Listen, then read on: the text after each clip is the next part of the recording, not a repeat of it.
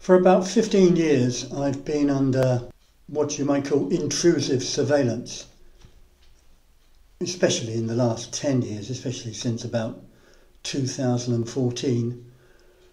By intrusive surveillance, I mean there's been no attempt to keep it secret. The only purpose is to disrupt my life. One of the things they do, I mean, the things they do are really stupid.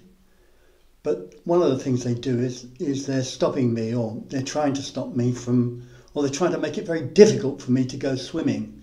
Now, I live in a small town called Millham, and the nearest swimming pool, the nearest public authority swimming pool, is in Barrow, which is a railway journey away. So I'm going to show you what happens when I try and book a ticket for swimming. Lane swim is what I do. So date, Friday. I'm going to try and book for Friday. Search. Lane swim, so 8 o'clock. I do the 8 o'clock one because you can never really be sure that the early trains are going to run. Whereas I get a couple of trains by 8 o'clock, so I do that. Right, now I'm going to accept the terms and conditions. You have to accept terms and conditions. Now I'm going to put in my barcode. My barcode for over 65s. I'm a pensioner.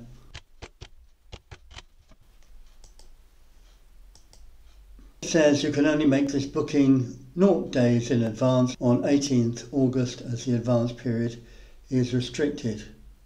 That's not true. I mean, that's just not true. When I was at the pool, I talked to the woman there, and this was on Monday. On Monday I booked for Wednesday. So on Monday, I'll show you this booking I've already made for Wednesday.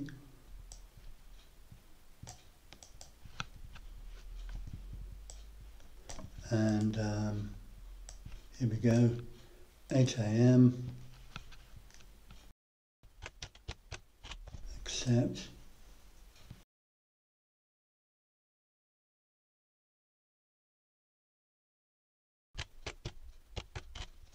And it says member already has a ticket for this session. Now this session is tomorrow, and I booked that yesterday.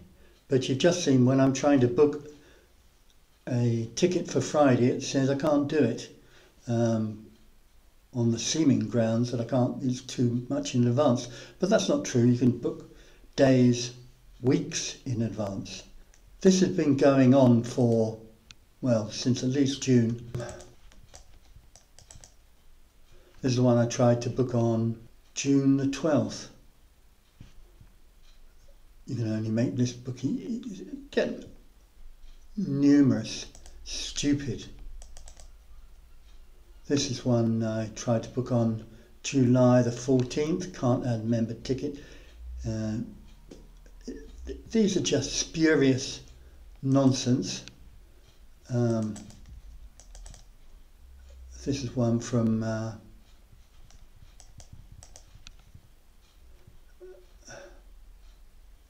August the 6th, can't add member ticket.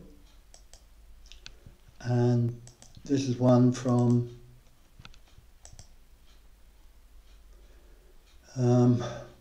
August the 13th. Well, it's been going on since June the 12th, July the 14th, August the 6th, August the 13th, August the 3rd. It's been going on since at least June the 12th. This is what's really happening. Intelligence is usually about collecting intelligence. That's what Western intelligence agencies tend to do. You then get into the area of disruption, disrupting terrorist cells, for example, so they can't carry out activities. We've seen the Israelis disrupting the Iranian nuclear program recently. That's sort of active operations, if you like. But the Russians do tend to go further at times, and they go into the realm of assassinations. Well, I'm glad I'm not a Russian, that's all I can say.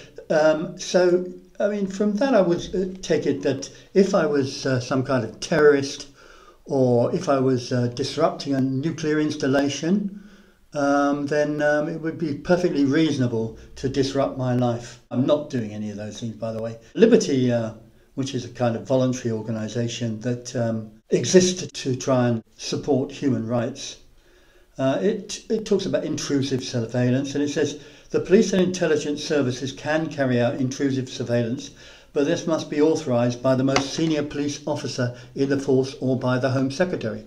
Now that's fine. I can live with that. I think, for example, if there was an IRA cell, it would be perfectly reasonable to disrupt their activity.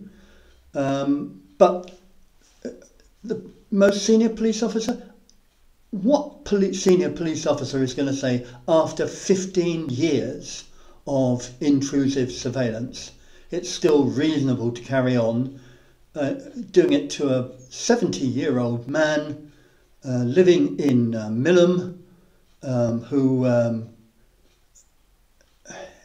is left-wing of politics, therefore not a member of one of these banned fascist groups, and therefore not a... I'm poor, I don't have any money, I don't get any... I've got no wealth from organised crime. I'm not a terrorist. I'm not a spy. I know nothing about anything that would make it worth me spying on anything. So the grounds for authorising intrusive surveillance are stricter. I was talking earlier about surveillance. It can only be authorised in the interest of national security. I am not a threat to national security for the purpose of preventing or detecting serious crime. I do not. I'm not a criminal. I never have. I've got no criminal record. In the interest of economic well-being of the UK. Well, that'd be nice if I was important enough to actually have anything to do with the economic well-being of the UK. I am not. I am not.